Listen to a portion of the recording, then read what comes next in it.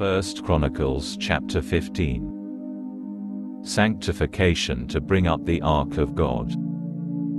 David erected buildings for himself in the city of David, prepared a place for the Ark of God, and set up a tent for it.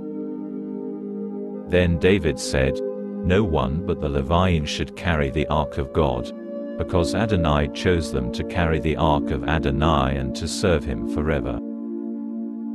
David assembled all Israel in Jerusalem to bring the Ark of Adonai up to its place, which he had prepared for it. David gathered together the descendants of Aharon and the Levites. From the descendants of Kehat, Uriel the chief, and 120 of his kinsmen. From the descendants of Merari, Asaiah the chief, and 220 of his kinsmen. From the descendants of Gershom, Yoel the chief, and 130 of his kinsmen.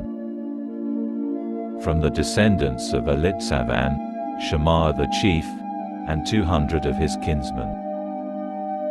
From the descendants of Hebron, Eliel the chief, and 80 of his kinsmen.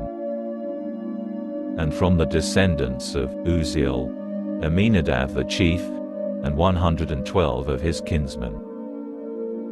David called for Zadok and Eviatar the Kohanim, and for the Levites, Uriel, Asaiah, Yoel, Shemaiah, Eliel, and Aminadab. And said to them, "You are the clan leaders of the Levites. Consecrate yourselves, both you and your kinsmen, to bring the Ark of Adonai the God of Israel up to the place I have prepared for it.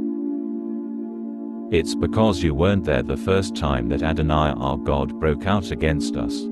We didn't seek him out according to the rule." So the Kohanim and Levites consecrated themselves to bring up the Ark of Adonai the God of Israel.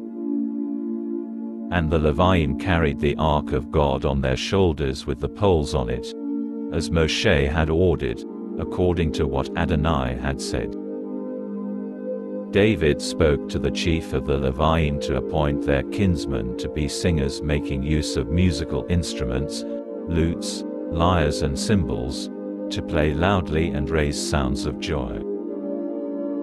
So the Levites appointed Heman the son of Yoel, of his kinsmen, Asaph the son of Berechiah, of the descendants of Merari their kinsman, Etan the son of Cushiah. And with them their second-degree kinsmen Zechariah, Ben, Yotziel, Shemiramoth, Yechiel, Uni, Eliav, Benaiah, Maaseiah, Mattithiah, Eliphelehu, Migniah, with Obed-Edom and Yeiel the gatekeepers.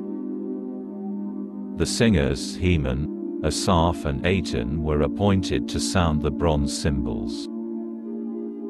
Zechariah, Aziel, Shemiramoth, Yechiel, Uni, Eliav, Maaseiah and Benaiah were to play the lutes for Alamoth, high-pitched music. Mattithiah, Eliphelehu, Migniah, Obed-Edom, Yeiel and Azaziah were to play lyres to lead the Sheminith, low-pitched music. Cananiah, chief of the Levites, was in charge of the singing. He was put in charge of the singing because he was skillful at it. Berechiah and Elkanah were gatekeepers for the ark.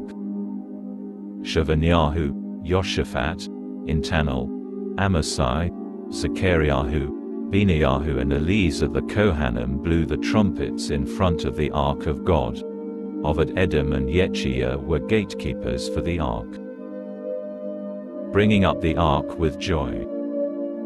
So David, the leaders of Israel and the commanders over thousands went to bring up the ark for the covenant of Adonai out from the house of Obed-Edom with joy. Since God was helping the Levites who were carrying the ark for the covenant of Adonai, they sacrificed 7 young bulls and 7 rams.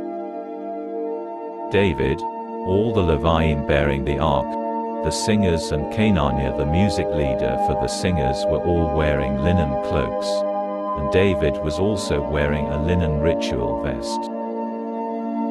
So all Israel brought up the ark for the covenant of Adonai with shouting, blowing on shofars and trumpets, and cymbals sounding with lutes and lyres.